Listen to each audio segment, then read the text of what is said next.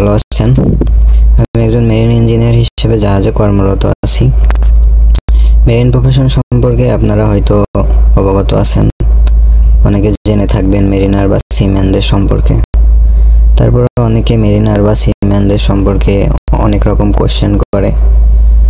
আমরা যখন দেশে থাকি কিংবা কারোর সাথে পরিচয় হয় কিংবা আত্মীয় স্বজন বন্ধু বান্ধব অনেকে অনেক রকম কোশ্চেন করে, যেমন জাহাজে আমরা কিভাবে থাকি, কি খাই, জাহাজে ঘুমাই কিভাবে, জাহাজ চলে কিভাবে, জাহাজে কি কি মালামাল আনা নেওয়া করা হয়, জাহাজে কোন দেশ থেকে কোন দেশে যায়, কতদিন লাগে, সমুদ্রে কিভাবে থাকি, ভয় করে কিনা, ঝড় হয় কিনা, সমুদ্রে মাছ ধরি কিনা, এরকম নানান কোশ্চেন করে থাকে।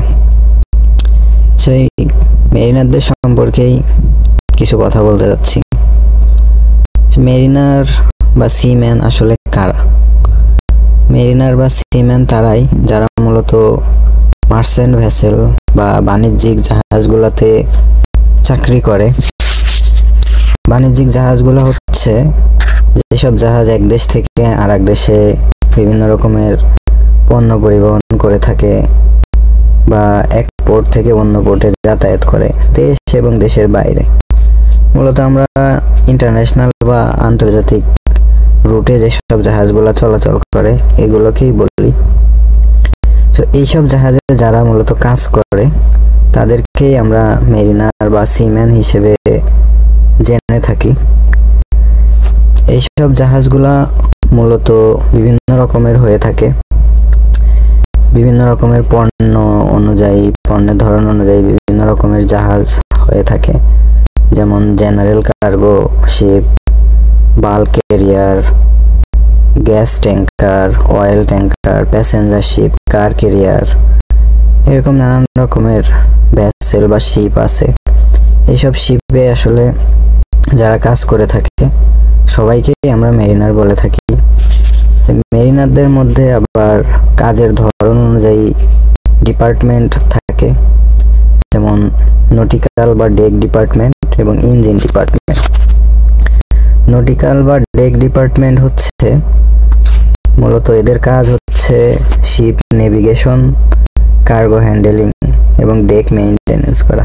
শিপ নেভিগেশন বলতে শিপ আসলে কোন পোর্ট থেকে কোন পোর্টে যাবে, কোন রুট দিয়ে যাবে, কোন সি দিয়ে যাবে, কিভাবে নেভিগেট করবে এবং কার্গো কিভাবে লোড হবে, কতটুকু লোড হবে, কতটুকু ডিসচার্জ হবে এবং ডেকের যাবতীয় মেইনটেনেন্সের কাজগুলো মূলত ডেক ডিপার্টমেন্ট বা নটিক্যাল ডিপার্টমেন্ট করে থাকে।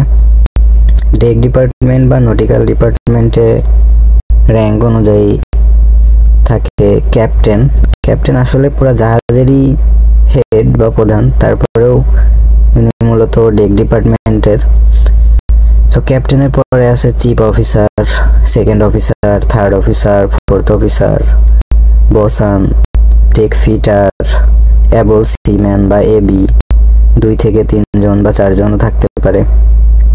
ওএস থাকে বা অর্ডিনারি সিম্যান, ডেক ক্যাডেট থাকে এবং বিভিন্ন রকমের জাহাজ অনুযায়ী এবং জাহাজের ক্যাপাসিটি অনুযায়ী ক্রু সংখ্যা বা অফিসার সংখ্যা কম বা বেশি হতে পারে। আবার ডেক ডিপার্টমেন্টে আছে ফুড সেকশন। ফুড সেকশনে মূলত জাহাজে আমরা যারা কাজ করি সবার জন্য খাবার তৈরি করা হয়। আলাদা গ্যালি রুম থাকে বা রান্নাঘর থাকে, মেস রুম থাকে বা খাবার ঘর থাকে।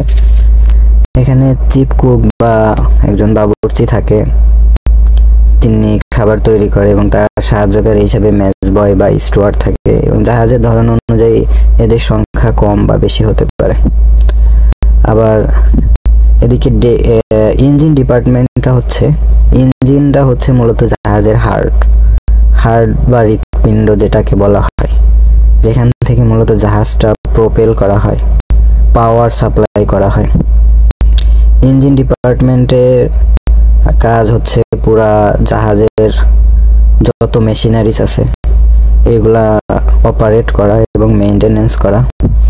ইঞ্জিন ডিপার্টমেন্টের র্যাঙ্ক অনুযায়ী চিফ ইঞ্জিনিয়ার থাকে, second engineer, third engineer, fourth engineer, fifth engineer, chief মোটরম্যান, Euler, electrical engineer, engine cadet থাকে, ওয়াইপার থাকে। সো এই ইঞ্জিন ডিপার্টমেন্টে মূলত যারা কাজ করে এদেরকে ইঞ্জিনিয়ার বলা হয়, এবং ডেক ডিপার্টমেন্টে যারা কাজ করে তাদেরকে মেরিন অফিসার বলা হয়। এরকম ডেক ডিপার্টমেন্ট এবং ইঞ্জিন ডিপার্টমেন্ট সবাইকে মিলিয়ে আসলে আমরা মেরিনার বা সিম্যান বলে থাকি।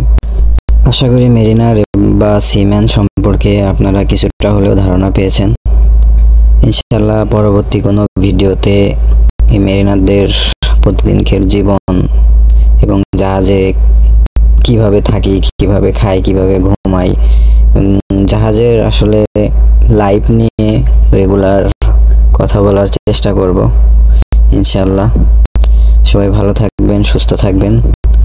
ইনশাআল্লাহ দেখা হবে পরবর্তী কোনো ভিডিওতে।